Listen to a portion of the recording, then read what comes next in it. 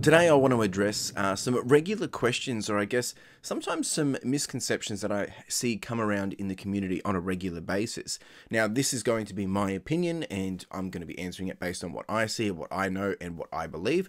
At the same time, I think, it's a good conversation to be having because there is a lot of content out there of people sharing different perspectives. And sometimes it's not necessarily right or wrong, it's just going to be different for different reasons. And I want to try and help you understand all of those perspectives in this episode. What's going on, folks? Welcome back to the channel. My name's Chris and I'm building a business that suits my lifestyle, and predominantly that is through my reselling business. Now, as I said, I am going to be talking about some of my own opinions around three top areas, and that is revenue and profit, right? Second area is what about tax and GST? And the third area, which is the average cost of goods. These are the three topics we'll be discussing today. And of course, if you do stick around, I do have some show and tell, and I'll give you some business updates as well for what's been happening of week 135 of doing this full time. Let's dive in. All right, so area number one is revenue. And I agree, revenue is pointless without profit. And I think what's really important to understand is that profit is also pointless if it's not actually at a percentage that actually makes sense. Now, of course, we can all set what that percentage number is. If your profit margin is 10%, 20%, 30%, 100%, obviously it's not going to be 100%. It's not all can't be pure profit. But the reality is like it's going to be different for everyone based on people's circumstances and their business models. That's the reality of it. But I think we also need to make sure we do understand that there are more than one way people do business. There's more than one way or one style of how we operate.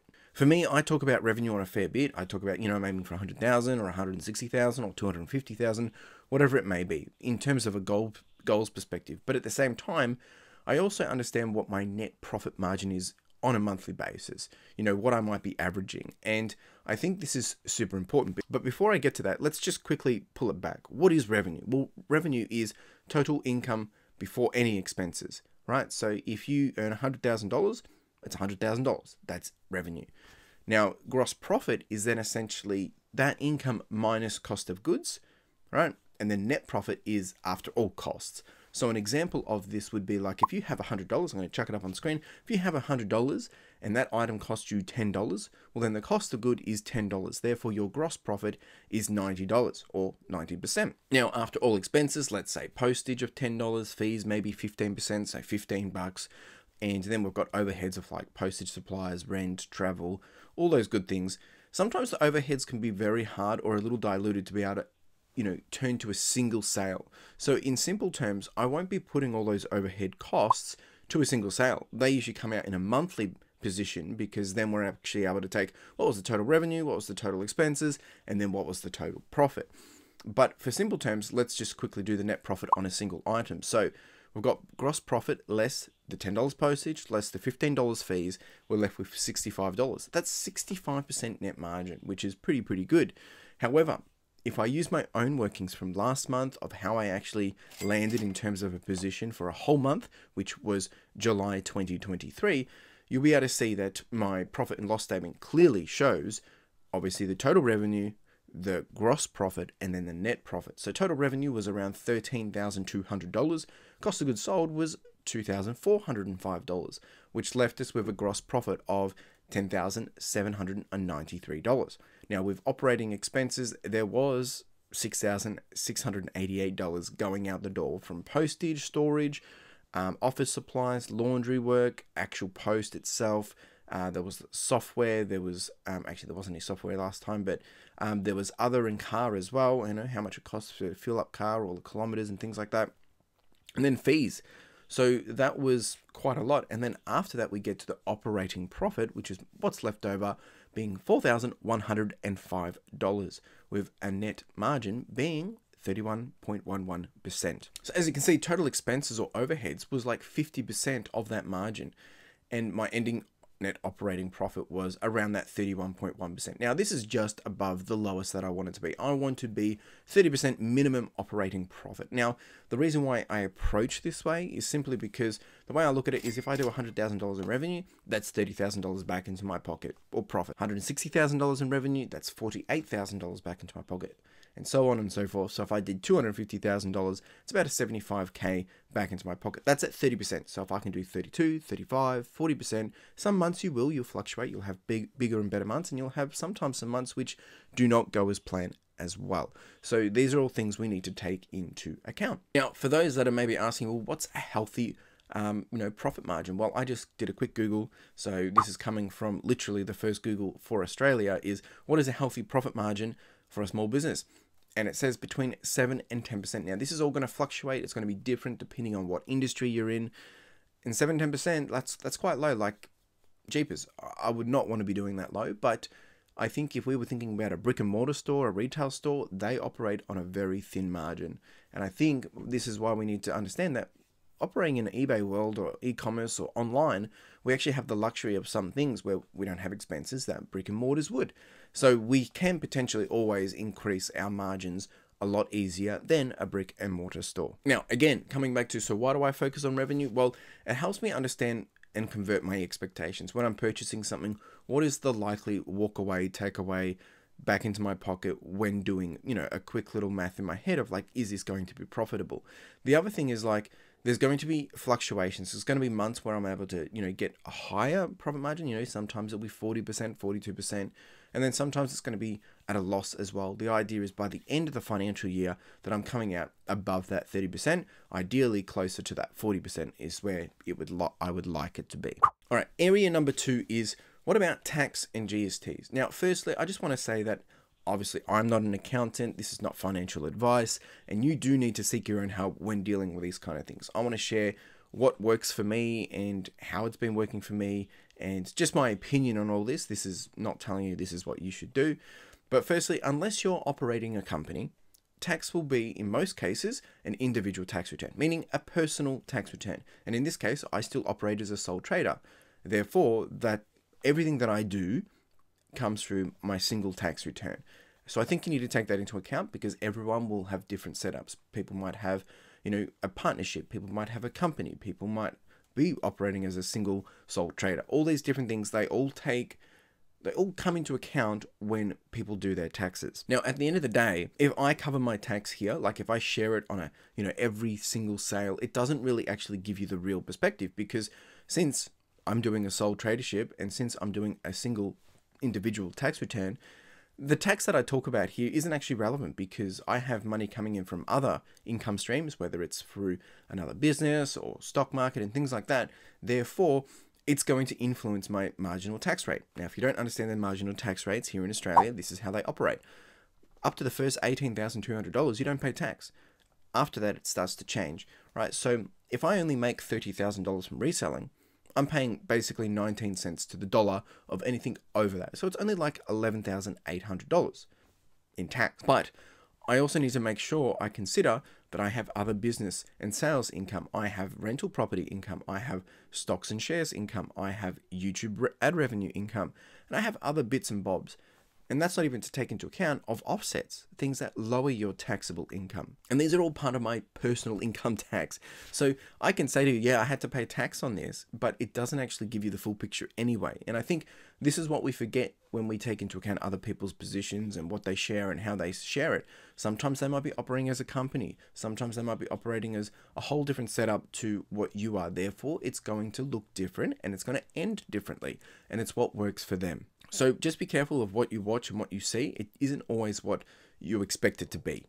And maybe it doesn't make sense to be shown because it's not relevant to what needs to be shown. Now, I guarantee you, any full-time reseller will have other streams of income coming in somewhere in their life. It might be from a partner. It might be just from other things that they're doing, an investment or things like that. So we do need to take that into account. And also, we shouldn't forget the tax deductions, which is why we all pay tax or don't pay tax. It all depends on your circumstance. And it also means that some of us have underpaid tax and some of us have overpaid tax, which is why you'll get some tax back and some tax you have to pay back at the end of a year, right? I hope that makes sense. Now, the next part of this is GST. Well, this one, again, it's different for everyone. You don't pay GST legally, or you don't have to apply for GST legally until you start earning $75,000 in annual revenue through your business in a single financial year. Now, once you declare that to the ATO, that's when you start paying the GST. Now, there's other things to also consider when dealing with GST, because there's GST due. And then there's also GST credits, meaning when you purchase something, what GST did you pay? So that brings down the GST that you have to pay from your sold goods as well. Now, none of this is advice, but you need to do your own research. You need to speak to your own accountant. If you need an accountant, Ethan Rushock is very good in this area. But there's a whole area of this within the ATO that you can look up and understand, or speak to your accountant to get a better understanding. So again, GST is never going to be through and through, right?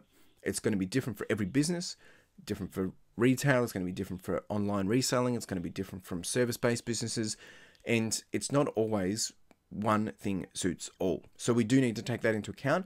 Again, if you're not sure for yourself or how to operate with this in mind, speak to an accountant. Now, area number 3 that I want to touch today is the average cost of goods. Now, this one has been a conversation I've been having with multiple people over the last few weeks of maybe it's been a bit confusing, but I want to help you understand it's not confusing. I'm not trying to trick anyone.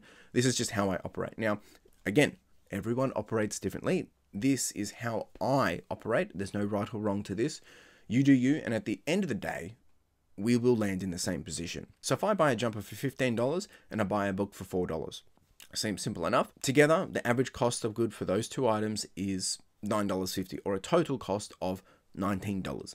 Now, let's say if I sell the jumper for $40, and after fees, and after post, and after cost, it means $40 minus $6.50, 15% fees, or let's just say how much the fees are, including promotions and things like that. So $40 minus $6.50 minus $10 minus $15 is $8.50 profit. If I sell the book for $30, this is assuming for the actual cost of the item, $30 minus fees, so $4.50 minus $10, which is postage, minus $4, which is the cost of good, I get $11.50 profit. So together, we're sitting on a $20 profit. Not too bad. Now, if I do this with an average perspective, the jumper, $40 minus $6.50 minus $10 minus $9.50 average cost of good, $14 profit. If I sell the book for $30 minus $4.50 of fees minus $10 of postage minus $9.50 of cost of good, $6 profit. I get $20 profit as well.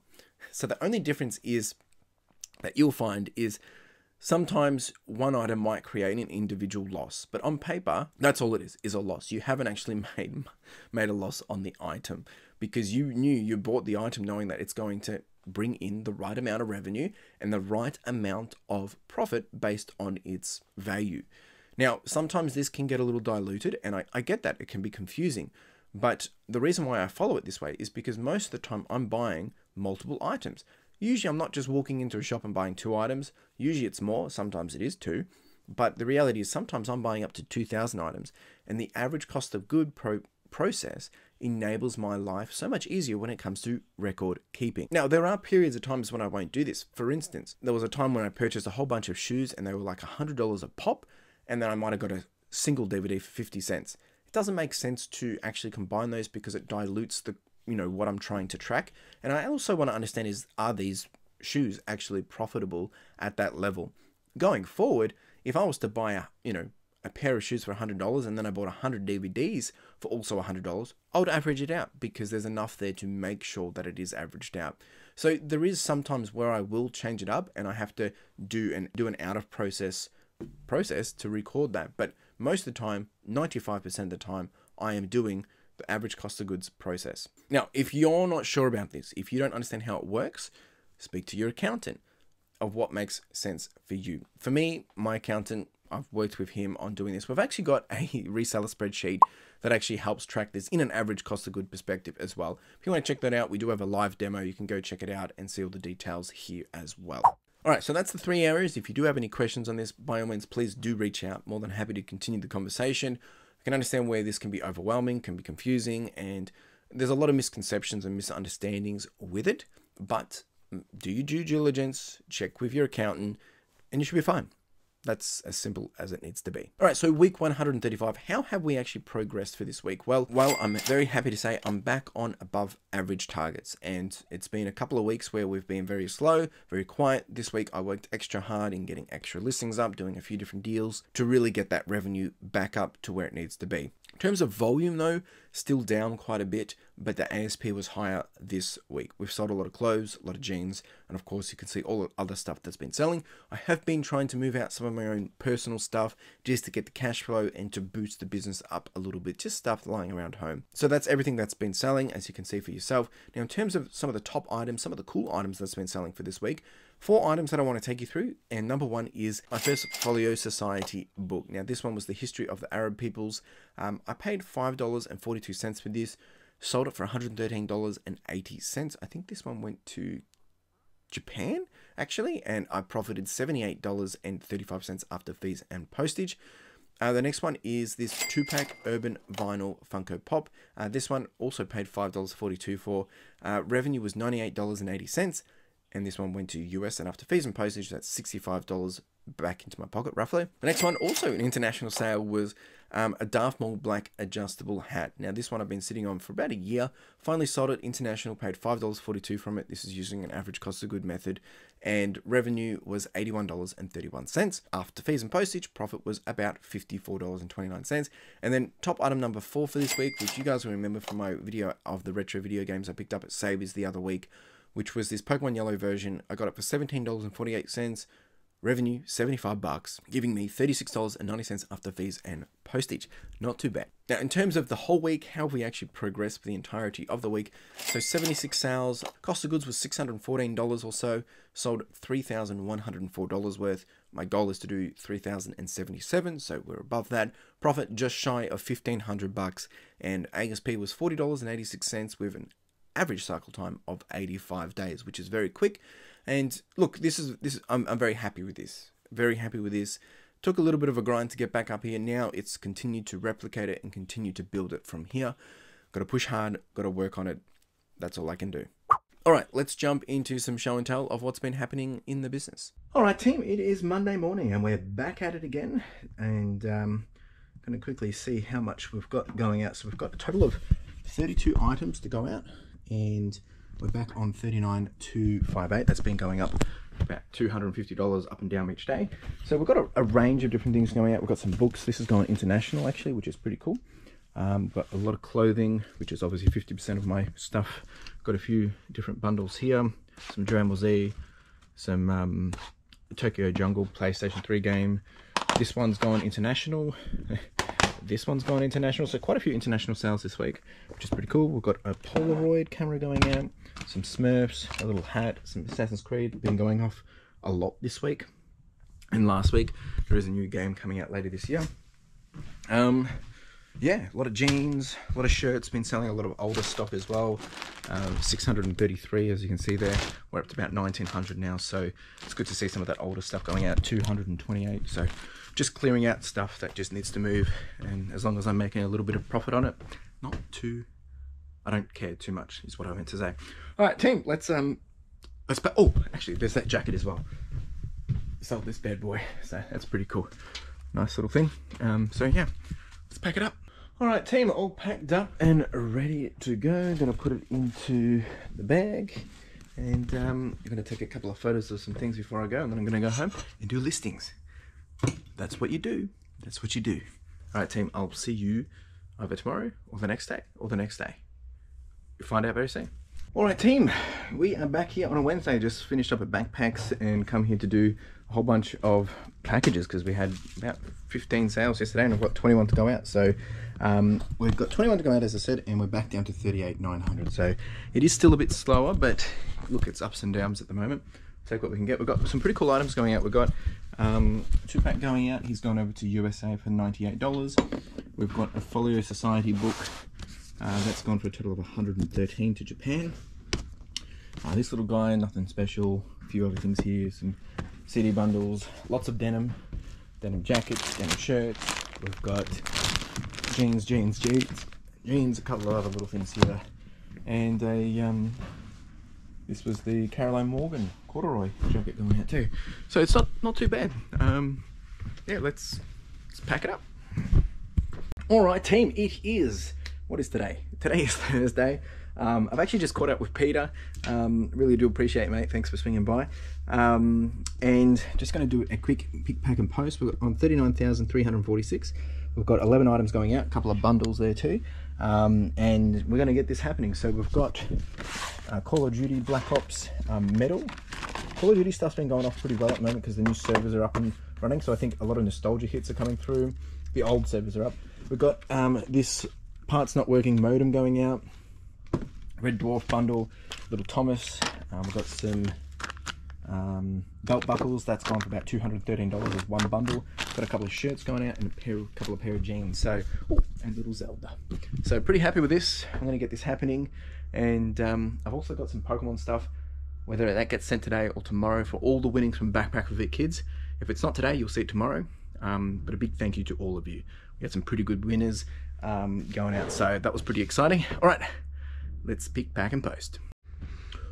All right, back again. So here's all the people that have won in last night's fundraiser for Backpack for Vic Kids. We're now over $6,000, almost about to hit $7,000. So thank you so much. We had some big bangers going out. I can't actually really show you because they're all kind of packed up already, but big shout out to you all. Thank you so much for getting involved, and this money is going straight to Backpack for Vic Kids. More details on that to come as we continue to progress through the final weeks.